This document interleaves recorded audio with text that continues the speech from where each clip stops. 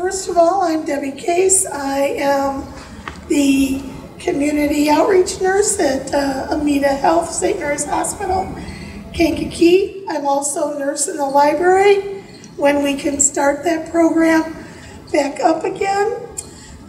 Today we're going to be talking about living in a COVID-19 world. First of all, Pat, good morning. Good morning. And if you need the restroom's over here and it's open. First of all, one of the things that I like to start with is, in my mind, the virus is not political.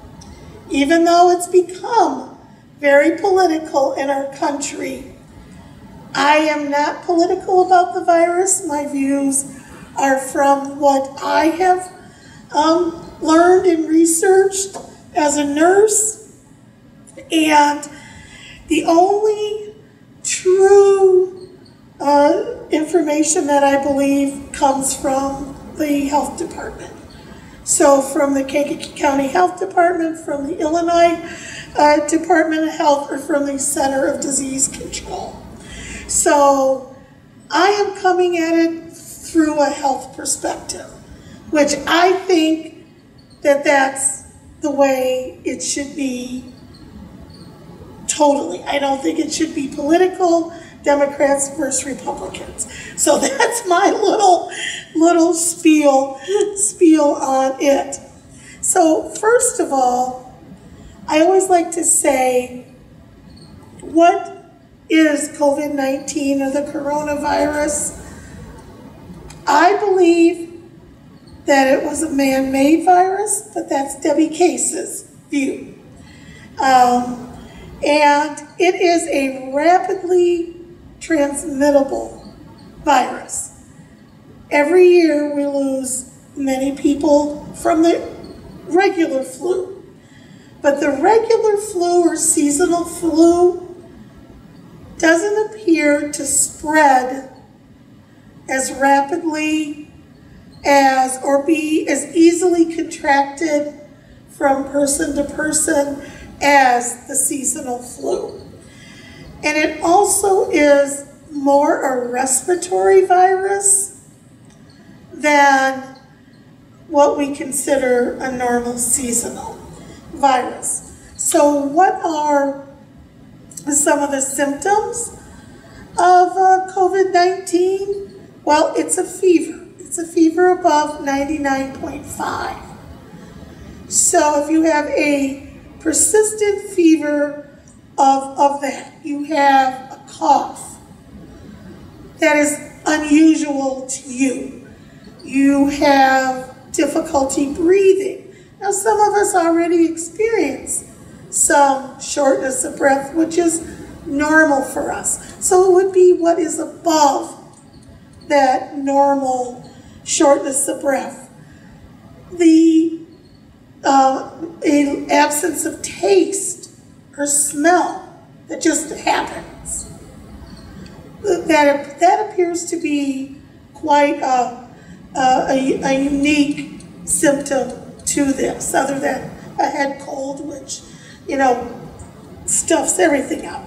Then you have your normal body aches, diarrhea, persistent diarrhea, and so forth. Well, when you experience those symptoms, what do you do? Now, if they're not life-threatening, you would phone your healthcare provider and then go over everything with them.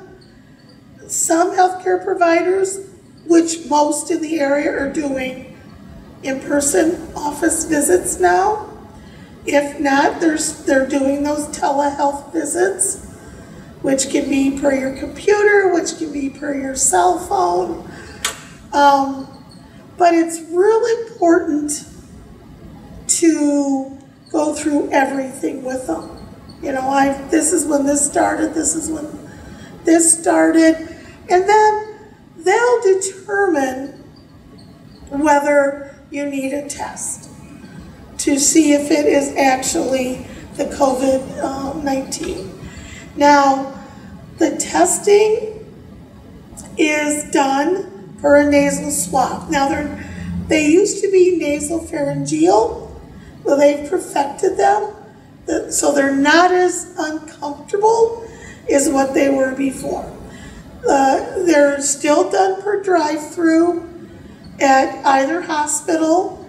You go armed with your test, and I always tell people, phone first. Always important to phone first. And we'll swab both sides of your nose, and that's the test. Well, hello. Are you here for the COVID-19?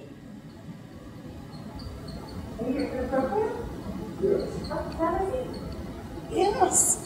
Grab a seat. Come on over here and have a seat, sir. Welcome.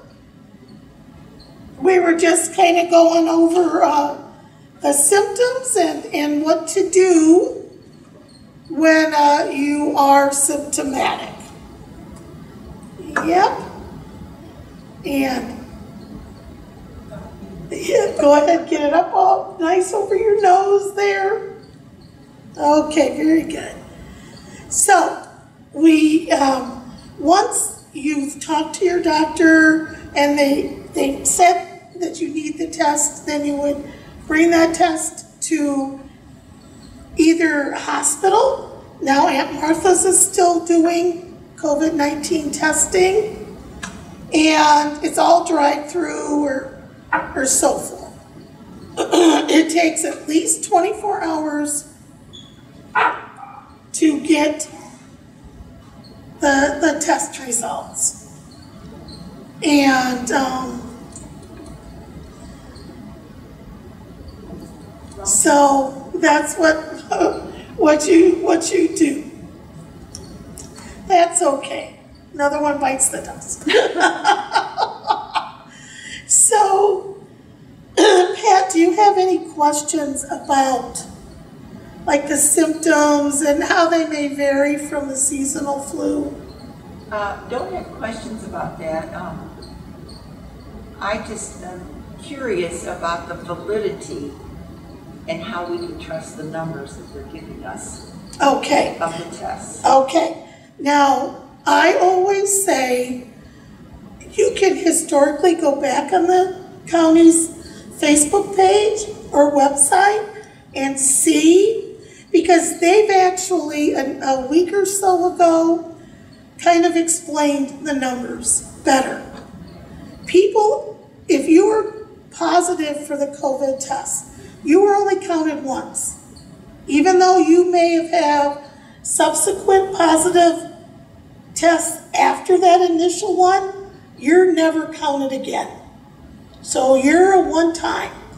So if I'm positive, if Debbie Case is positive, she's counted as positive once. Even though I may have other positive testing, my name is never in that number again, because it could just be, it's going to take me that amount of time to get the virus out of my system. So, like, does that answer your question? Any more questions about the numbers? Because I kind of wrote down I even included it in the packet you're going to get. Okay, good. Like waiting for my test results. I tested negative, but it is on the Facebook page. I believe it was about a week and a half ago that they had that on there. But like the update from yesterday, because they really changed the updates. If you're looking at Facebook, I always tell people wait till about 4 o'clock in the evening, because then you're assured it's there, because the results for yesterday. Now we realize this is a difference of over the weekend. So Saturday and Sunday, so it's not a one-day, result. It's at least a 48-hour result. There were 39 new cases. So that means every positive test, whether it's from St. Mary's, Riverside, Aunt Martha's, and that person hasn't been positive before, well, even if they are positive before, those test results are turned into the health department because they have staff that does contact tracing. So what does that mean? That means that if Debbie Casey's positive, the health department's going to call me. And they're the ones that's going to keep track of how I'm doing. So they're going to call me. They're going to say, who lives with you? Who have you been in contact with? And then they're going to call them. Now, in this scenario, let's say there's a man and a wife that live together. The husband is positive, the wife is negative. Well, they're going to ask to isolate themselves from one another.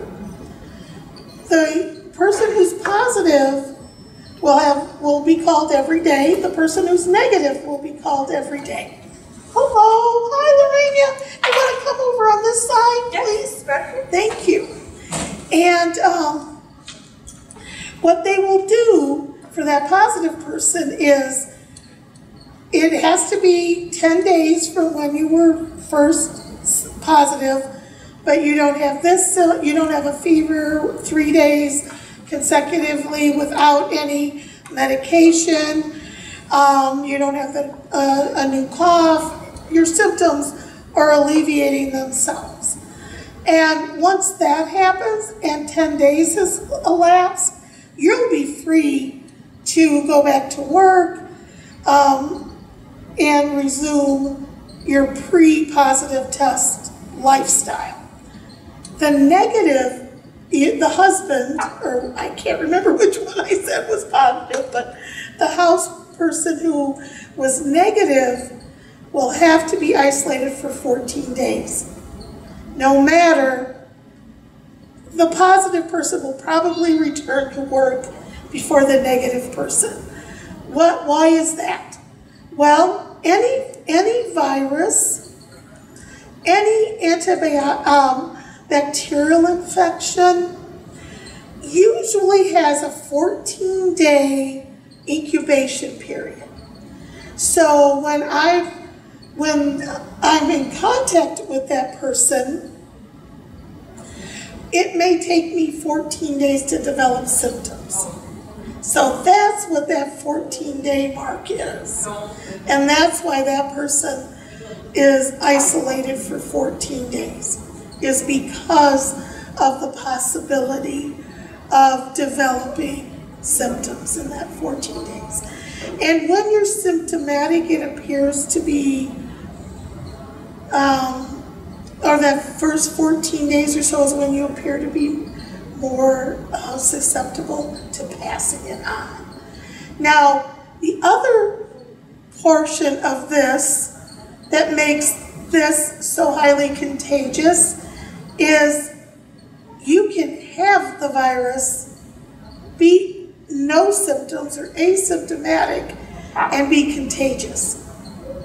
Like with our childhood diseases, like, with the measles and that, you're really more contagious before that measles pops out. So it's kind of the same here, but the person may never have symptoms. And they have the virus and they're passing the virus from person to person and not even aware of it. So the normal seasonal flu, for lack of a better word, is not as contagious. It's not as I have it and I don't know I have it. Usually the seasonal flu, you are symptomatic. You don't walk around with the seasonal flu not knowing you don't have the seasonal flu. So that's another difference. So, between the COVID virus and the other viral infections. A lot of times you have it. And so you're not going around, passing it around. So that was a very good question, very lengthy answer to a question. But what I see as concerning with the new results in Kankakee is the younger age of the people affected. Like for these 39 cases, the majority of them were 40 and above. So there were 5 teenagers and 7 in their 20s, 5 in their 30s, 9 in their 40s. Those are kind of concerning numbers that the age is getting, younger. People are saying, well, they're testing for surgeries. So that's why we're getting more positives. I can only speak from St. Mary's because that's where I work, but I don't believe that to be true because we're not having a big bunch of positive tests for our surgeries. And surgeries don't really happen in the younger folks as opposed to, to the older generation. So yes, we are doing more testing because everybody who has surgery, but I don't think that has the big impact on the positive testing. I think a lot of it could be the protests that are happening, could be the bars and stuff, staying, maybe not social distancing or probably best physical distancing. People are outside and they think being outside, they don't need to wear, face covering because we're outside. Well, just me talking, and if I had it, my breath, you don't see it, but you don't see how far that breath goes. And that's why the 6 to 10 feet, because, and outside, if there's a wind, it can carry it farther than inside. The wearing of face masks I wear a face mask to protect you. You wear a face mask to protect me. So that's truly what the face coverings are for. And I am a diehard baseball fan, so it really kills me not to be going to baseball games. But I listened to it on the radio, and a sportscaster said to me, not to me, it came to me into my heart, but he said over the radio, it's been about 2 weeks ago, he goes, yes, we have wonderful rights in the United States, and we honor our right to do for ourselves and to think for ourselves. But when it comes to face coverings, he goes, we kind of have to get that out of the way, let that go, and develop an innate respect for human life. Because, and that's it in a nutshell, I'm wearing this face covering because I'm respecting everybody that's around me and wanting to keep them healthy. And because I test my temperature every day, I go through that questionnaire every day. I have not been positive, but just because I'm not positive today, it doesn't mean 48 hours from now that I may become positive. Knock on wood, I hope not. But so by me wearing this face covering, I'm protecting the people's lives that I come in contact with. Yes, Lorraine. Debbie, if a person came positive later, can have it again? Yes. Yeah, you can. And I don't, it may still be, did they have negative tests between the positives? No, this morning, a family called me. We are going to start the school this 2 days? Yes. Okay. So the family called me and say, oh, I was positive, my husband was positive. Yes. Now my grandpa is positive, so the kids has to go to the school or has to be in home. And I say, they have to be in home, but I'm going to call the school to let you know. So the school say they cannot come after 10 days. The grandpa was positive, so while the 15th, they can come back to the school the 25th. Okay. And I told them, Mommy, you have to be careful, like don't be in contact too close with your father. And she said, my husband and I, we already have it, so we cannot have it again. Well, it depends on how long ago they've had it. Okay. It depends on if they developed antibodies. Oh. And the deal is that usually if enough time has elapsed and the virus is totally out of their system, they do develop antibodies. And you can say, yes, you probably will not get it again, but that's not 100% guarantee. You know, it's with any disease or any virus, it's not 100% guarantee. But once you're positive and you develop the antibodies, your chance of getting it again is slim. But it also depends on how long ago they had it. You know, did they give it to the grandfather? We don't know. Was it 14 days between when they gave it, when they were in contact with the grandfather? You know, you don't want to say they gave it to him because you don't know. But it's all that 14 days, you know, if they don't have any symptoms anymore, all of that. There's a lot of factors, so there's a lot of questions that have to be asked in that.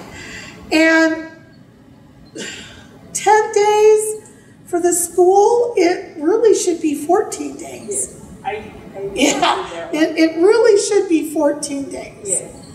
And now the schools are having to do certain, you know, guidelines, and I know the kids are staggering, I think, their school days, and each school district is a little bit different, so I don't know the guidelines that are happening in the schools, but and it's a good thing that you called the school to find out.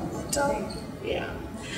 While we're on the point of face masks, you guys happen to have yours on, right? The gentleman that came and went didn't, because you want to make sure you have it on your nose and under your chin, so that everything is covered. Now, if you have one that has a nose piece on it, you want to start at the top of the nose piece and work your hand down. You don't want that nose piece to be tented up. You don't want it to be in a V on the top. Because that, if you wear glasses and it's at a V, it's going to fog up your glasses. Yes, it does. Yes, it does. Otherwise, if you start at the top, make it a nice rounded to form your nose and go to your chin, then it shouldn't fog up your glasses.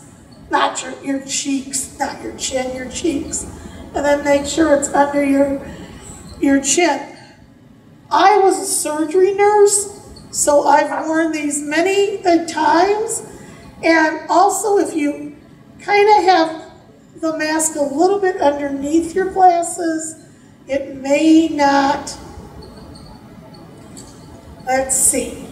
Because at church Sunday, it was fogging up my glasses. Terrible. Yes, yes, they do, they do. And if your mask has a blue outside, that's the outside. White is always the inside, unless it's a white and white. But it's usually the outside, the folds are pointing downward. Oh. And the inside, the folds are pointing upward. I got it backwards. Yeah, yep, yep.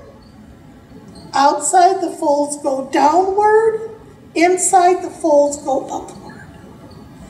Yeah, and you start up there and really curve it to your nose and outward. And it should prevent. It's better.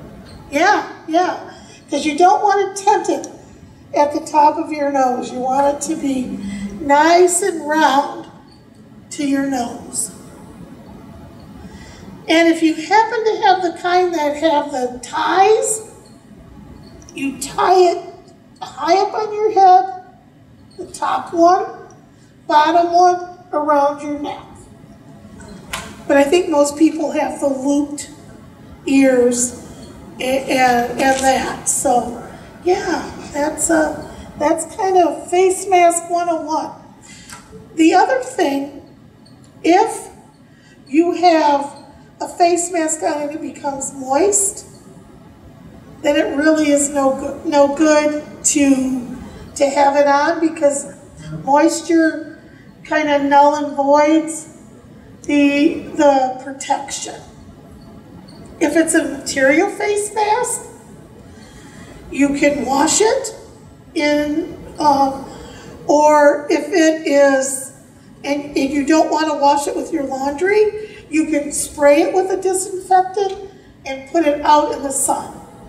Now I'm going to say spray the outside, don't spray the inside, but it's best to wash it, with hot soapy water, and you can still put it out in the sun. Now the paper ones, they're saying one-time use, but if you put those out in the sun to dry off, that they should be okay, as long as they're not moist.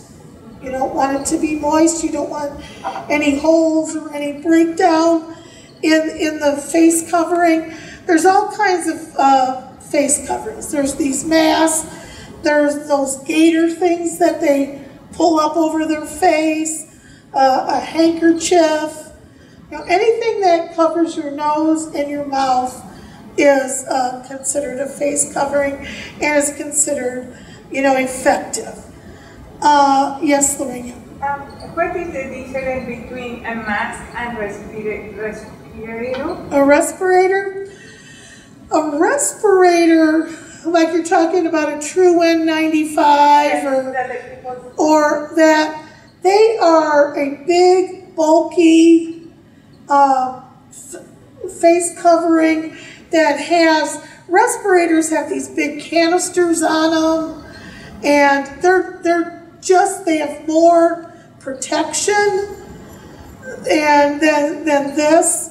And healthcare workers that are working with COVID-19 patients or other, not just COVID-19, but other highly contagious diseases will wear a respirator, or they may wear an N95. Now, most of the ones that are in the community are K95s, and they're not health grade N95s.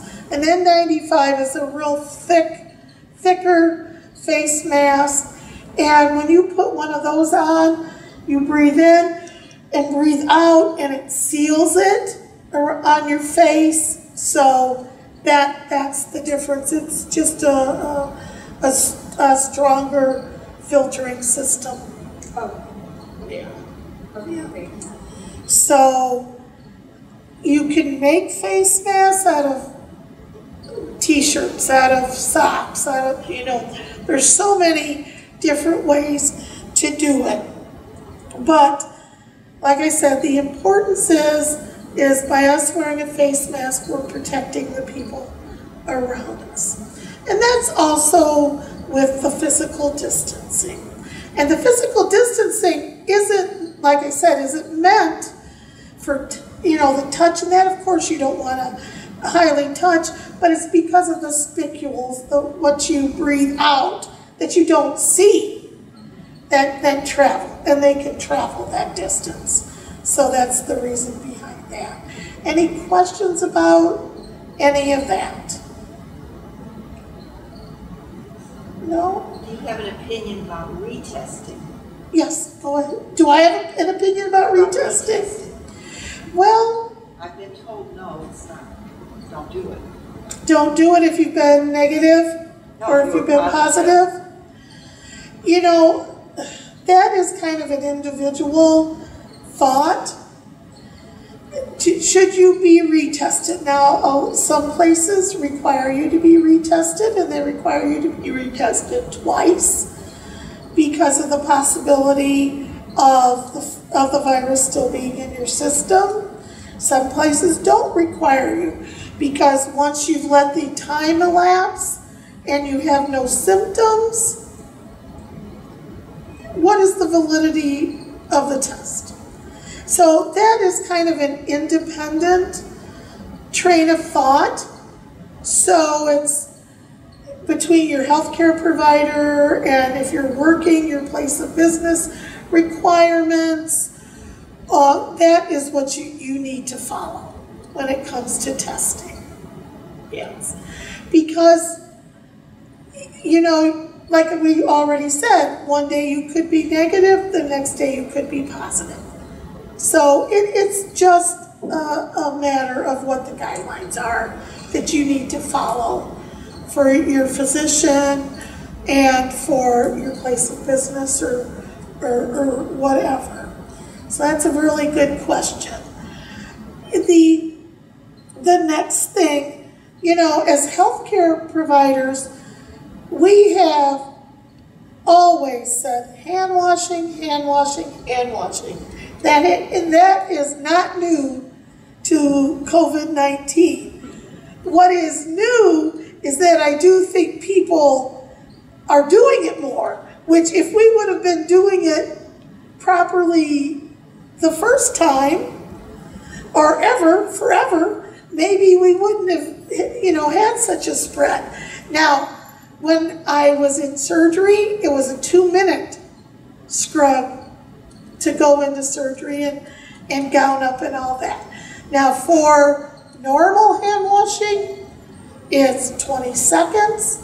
Well, what do people say? Well, what's 20 seconds? I don't have a clock to look at. Sing happy birthday twice. Say your ABCs twice. My dad says his prayers twice. So whatever you come up with. Now, how do you wash your hands?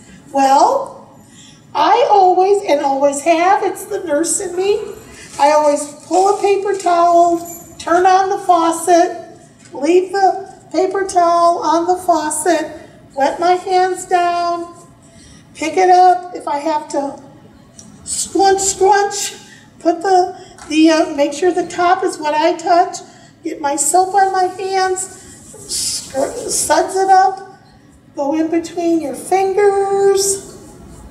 And this is how I've always done it. On the top of my hands. Then I want to make sure I get my fingernails. So you go like this,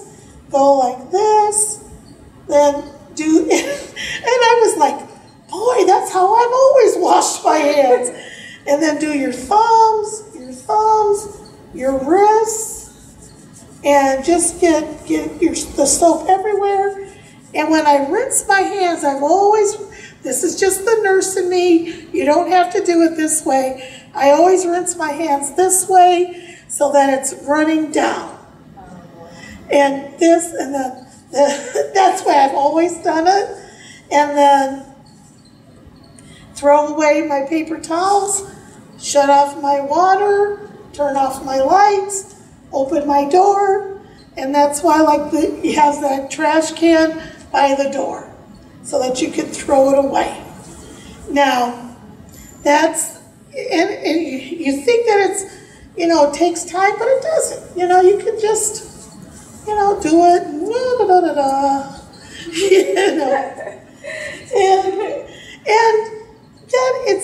that is just something that should be done anyhow. Not even because of COVID, that should be done. Now, let's say you're a place where there isn't soap and water. In my car, I have hand sanitizer. I have wipes in my car, which nowadays are kind of a hard thing to come by. But so, hand sanitizer, how do you properly use hand sanitizer? You want it to be at least 60% of, of the alcohol in that.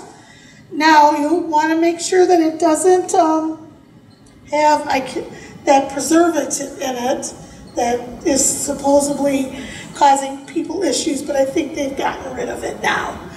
And so you just put some in your hands and make sure that you cover your whole hand and let it dry. Don't wipe it off, just let it dry. And if you have one of those spritzers, just sprit it, get your hand totally wet, and get it, cover all surfaces, and let it dry.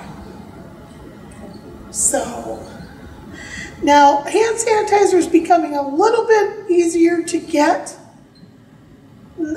Some stores have it in stock. Some stores still, when it comes in, it's out the door.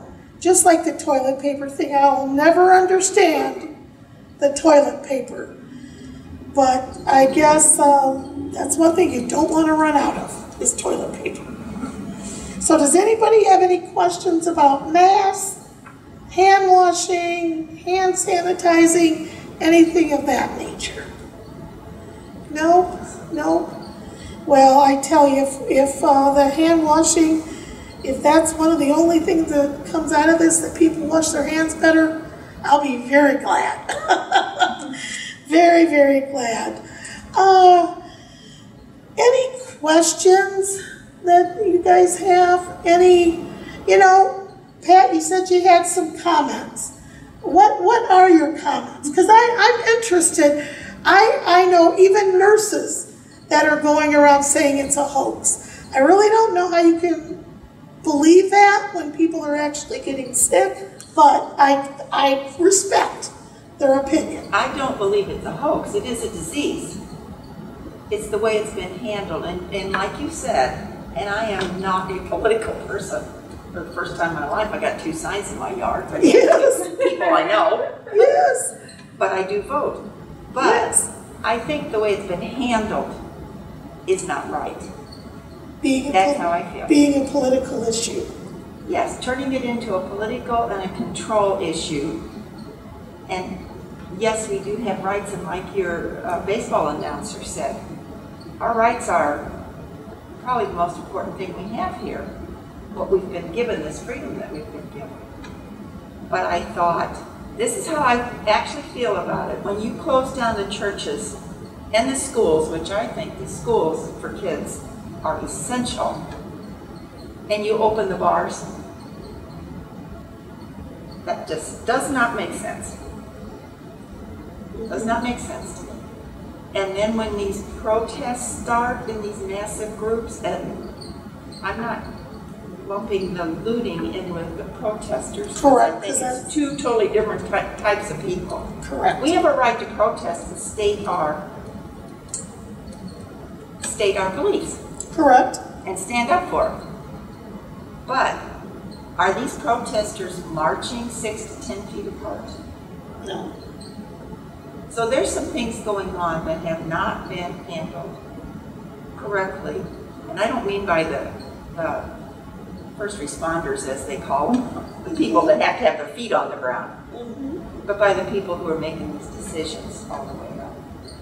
I'm not happy with the way it has been handled. And I said before, I've tried to live my life as normal as I can. The people I'm around are people who are not sick. I'm not going to stop being around them. I'm not going to stop going into the grocery store. But I do, just exactly what you said about the mask. This is more of a courtesy. It is. It is. And I actually think it's doing any good, because I'm not sick and you're not sick, so why are we sitting here with these masks on? We've been told that it's what we have to do. And I guess I'm a semi-rebellious old lady. Well, it's okay. Ask my daughter-in-law. Yeah, I mean, that's okay. I don't have any symptoms, you don't have any symptoms, Lorena doesn't have any symptoms. But in reality, have I been tested lately? No, because I've not had symptoms. Is it 100% that I don't have COVID-19? No. So that's why I wear the face mask.